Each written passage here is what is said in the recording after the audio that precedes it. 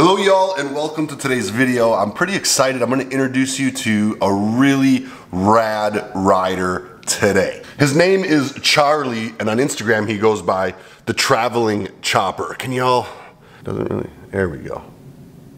There we go.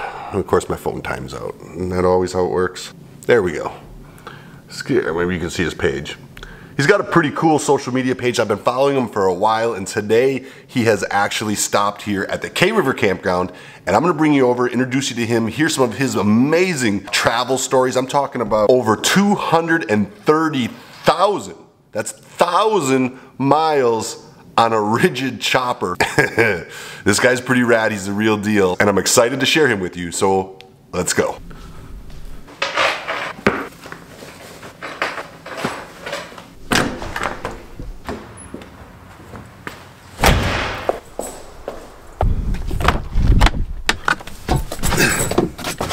Stayed in my treehouse over the river last night, so we're gonna go catch him this morning. Maybe bring him up to the clubhouse, get him a cup of coffee.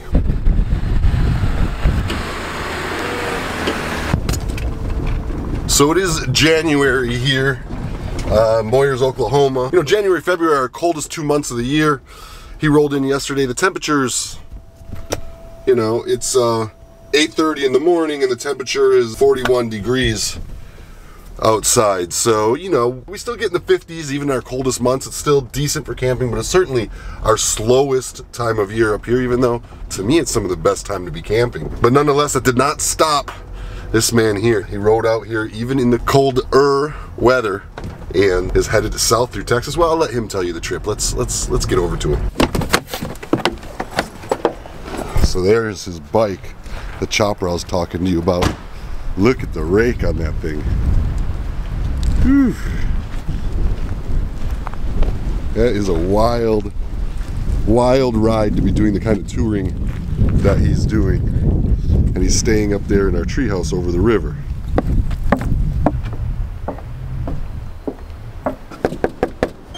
Hey, good morning. What's going on, homie? How are you? Good, how you doing? Good, good to see you. Got you on camera here. Say hello to every World Wide Web Hello, out there. everybody. So I was showing them your Instagram page. Do you want to tell them the actual name of your page? Yeah, it's Traveling Chopper. And you've been on the road for about a month. About a month this time, but you've traveled everywhere. Yeah, correct. Yep. For how many years you been doing this kind of riding? About 15. So how was your stay last night? Oh man, this in the awesome. treehouse. Did it work for you? Okay. Yeah, super cozy, awesome, warm. Good, man. You got the Keurig. Did you have a little coffee on the back deck this morning? Yeah. All right, man. It's good. Fantastic. Good. So really, what I want to do is take everybody through your bike. Okay. Kind of what you've got, what kind of build you've got, because I just think it's a super rad, unique build. Sure. I just think it's too exciting and fun.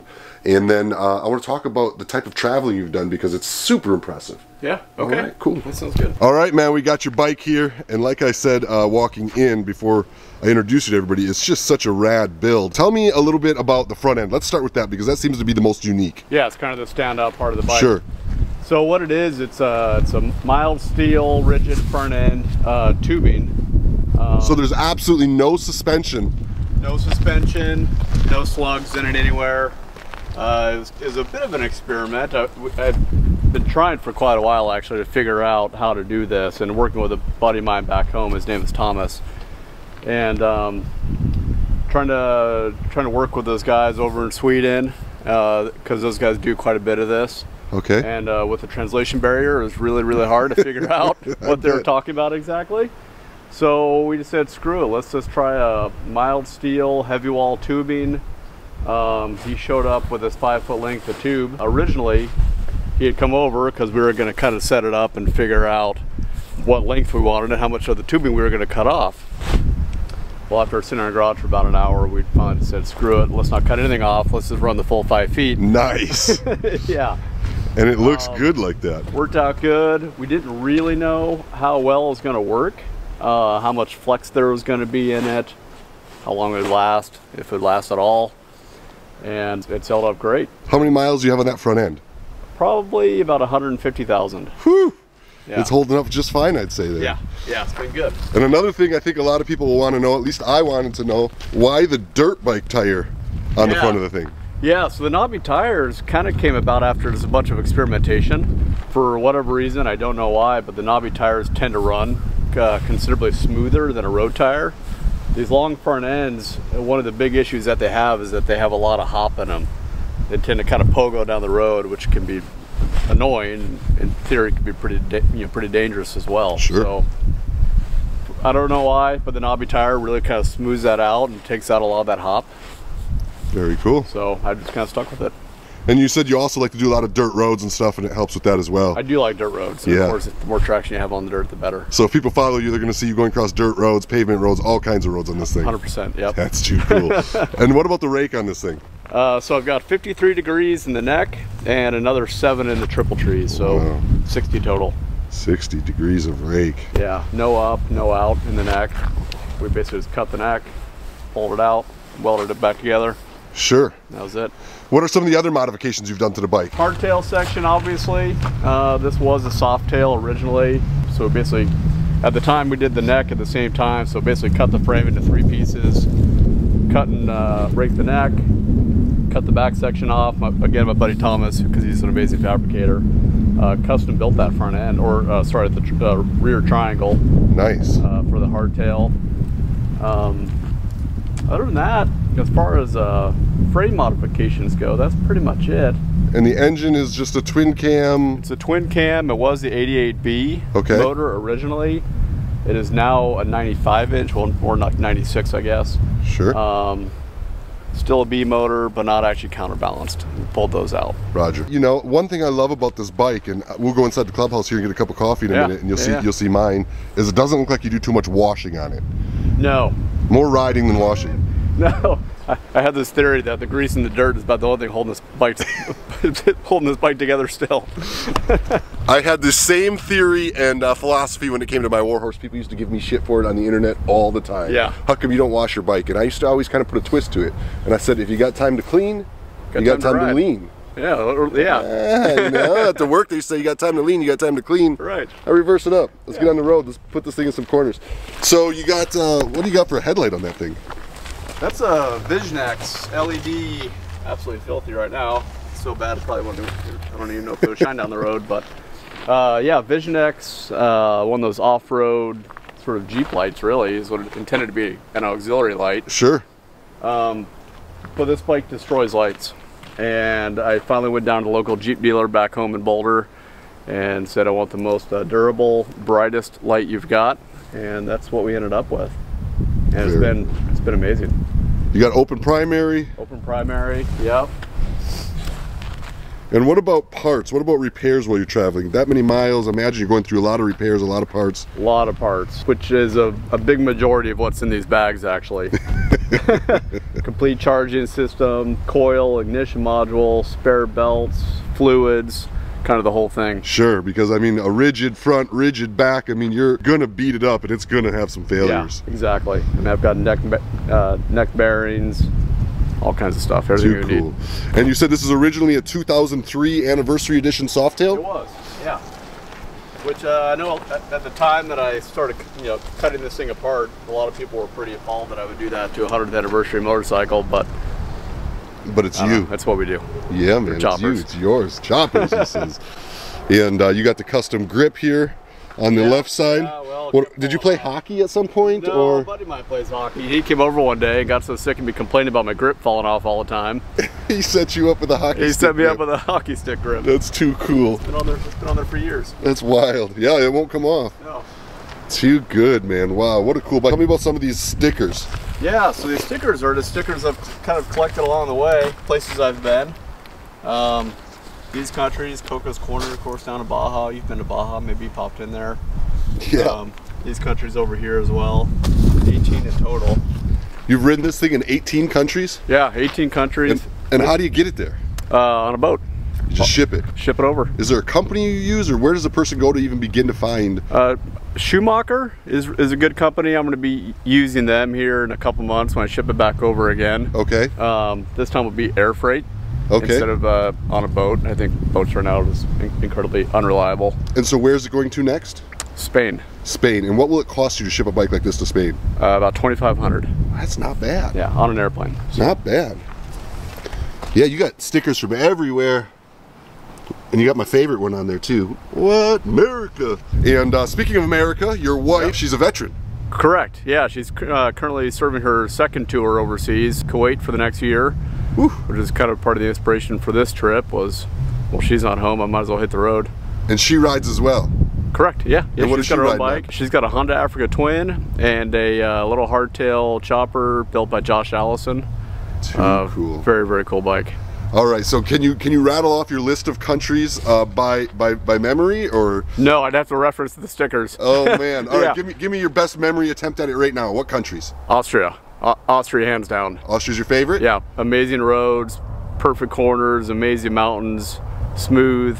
Oh, just amazing. Food is good. People are nice. Can't beat it. All right, give me your top three. Give me three more. Germany, Black Forest is pretty incredible. Norway, amazing. Actually hoping to be back there in a few months. Portugal was kind of the big surprise. Wow. Yeah, I didn't really anticipate Portugal being as nice as it is, as far as riding goes. Very cool. Well, let's go up to the clubhouse, get a cup of coffee, and we'll talk just a little bit more. Okay, cool. Sounds good. Yeah, so that's my old Warhorse. That's what I did my trip on. Not quite the chopper you had, but wow, it's still a cool bike though. Electric Glide. I did the same thing, stickered it up with all my stops. Of course, they're all from America, not all over the world, but quite the trip. But same thing here. I just didn't wash it much. I left it dirty. Just rode it. Right. And people gave me hell for that. Well, the internet, the beauty of the internet, my friend. Yeah, there's always a critic somewhere. Let's grab a cup of coffee. So around here, the cup selection is kind of fun. People have sent me coffee cups from all over the country, from all their different clubs, or different groups, or different towns. What you got? I've seen that. You got Ozark High School. The Ozark High School. Yeah, look at that logo. That's the hillbilly. I think they call themselves the Hillbillies or something. Yeah, I think that would qualify as a hillbilly. All right, man. So you got your coffee. I want to have a little discussion with you. A lot of my audience likes to know, about riding and get inspired by the type of riding you do. I mean, heck, even I'm inspired, and I want to know some things. So I'm just going to ask you some questions, and we're just going to have a conversation with the audience. You can look at me, you can look at the camera. Okay. Doesn't really matter. They're all going to listen either way. So cool. Let's start with inspiration. I mean, you're taking a lot of road trips. I mean, to rack up over 200, and I don't want to sell you short, to rack up over 230,000 miles on a chopper, touring the world, that's a lot of road trips. That's a lot of road time. What do you say to somebody who maybe has some road trip experience but is wanting to get into some bigger style trips? Like, where's your head at when it comes to this stuff? I write about this a lot in my articles in Cycle Source. Most of those articles are kind of dual purpose. One, they're sharing my story of where I've been, what I'm doing, what I'm planning on doing. But they're also hopefully providing some inspiration and maybe some insight on how to do this. Because that's a question I get asked a lot is I don't even know where to start. Where do I go? How do I do this? And what I always tell people is start small. Just because I'm out there doing a month-long trip or a year-long trip or whatever it is, doesn't mean you have to jump in with that. You can start with a 2-day weekend ride. Head out from your house on a Saturday morning, you find a campground 200-300 miles away, go set up camp for the night, hang out with your friends, or do it solo. And turn around, get up the next morning, and head home. And that's kind of just enough, I think, to kind of get the taste of it a little bit. I feel like at the end of the day, once you've packed your bike for even 2-3 days,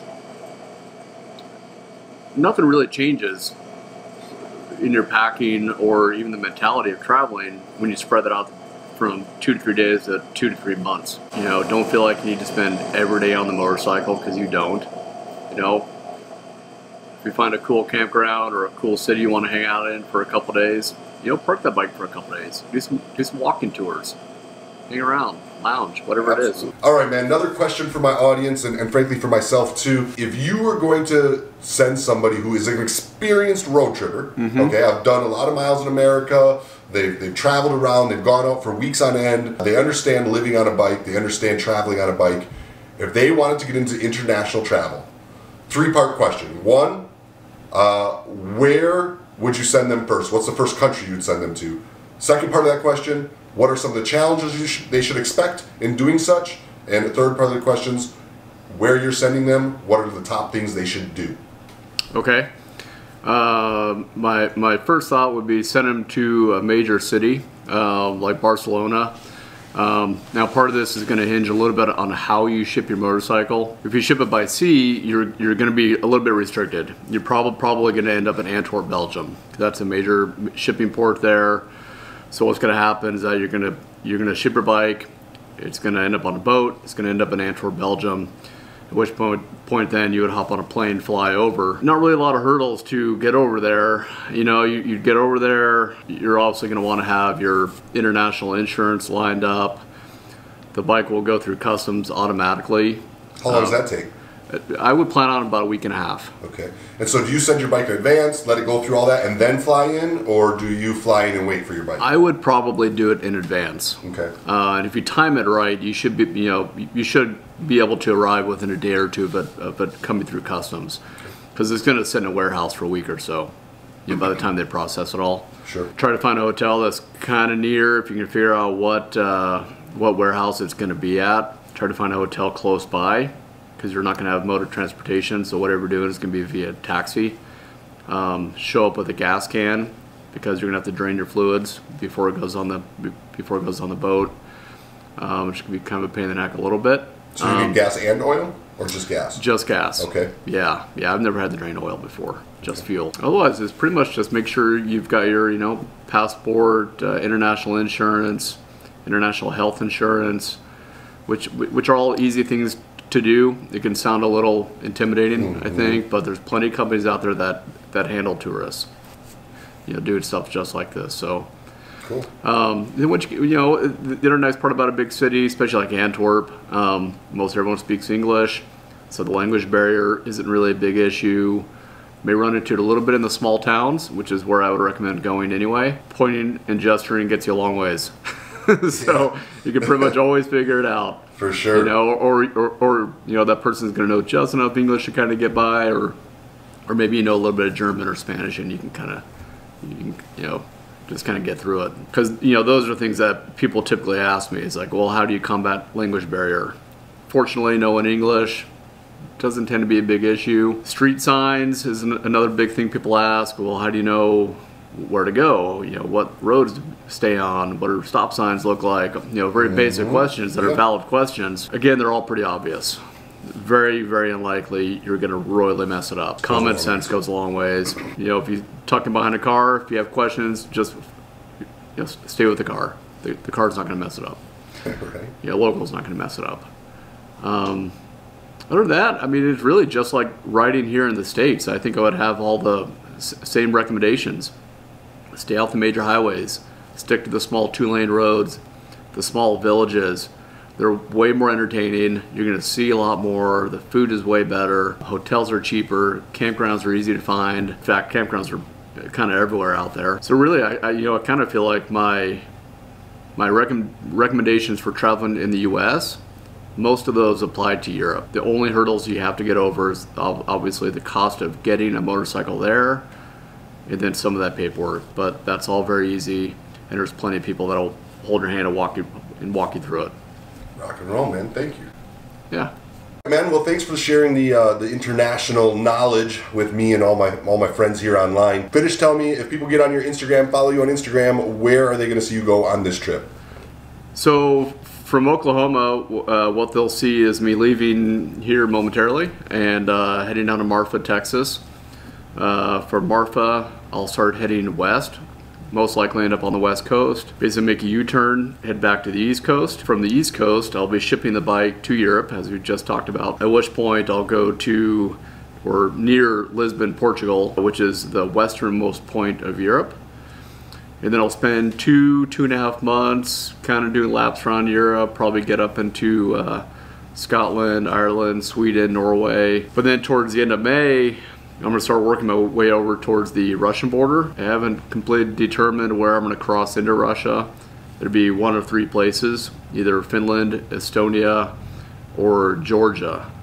And obviously those are on opposite ends of the map.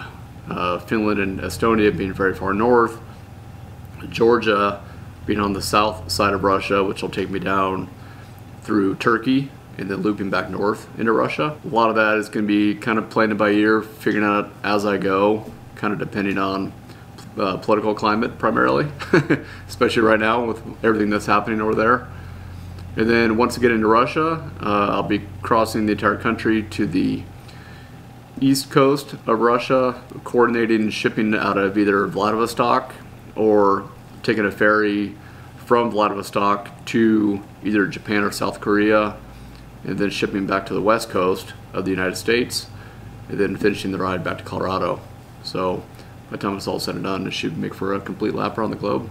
Too cool, man. So there's one thing I know about traveling on your motorcycle, and I'm going to kind of break my own rule here. Sure. I know that every piece of paper takes up space. Correct. And you never have room for any gifts. Right. But I'm going to give you something, and if you want to give it away in Dallas or whatever you want to do is fine. Okay. But I just recently made my very first Chopper shirt. Cool. And I can't think of a more fitting person to gift one to. Awesome. So I'm going to give it to you. Thank you. And I just think it fits you. What size are you? Medium. Medium it is. So this is my dirty side down Chopper shirt. It just remembers to keep the dirty side down. Yeah, look at that. It's a little vintage 70s style. Awesome. And very like I cool. said, I know that it's very difficult to add anything to your pack.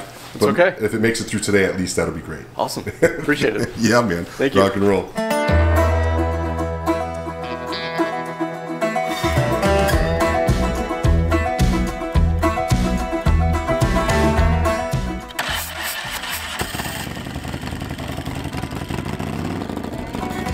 Alright y'all, while he packs up and heads out of the campground today, I just want to remind y'all, today is a different kind of video. If you enjoyed it or have any critiques, please leave them down in the comments below, and I'll be sure to read them. And I just wanted to share such a rad dude on such a rad journey with y'all. If you're new to my channel, please take the time to go down and smash that subscribe button and hit the bell icon so you get notified when we put up new videos with new trips, journeys, and interesting characters. Like my friend right here, Traveling Chopper on Instagram.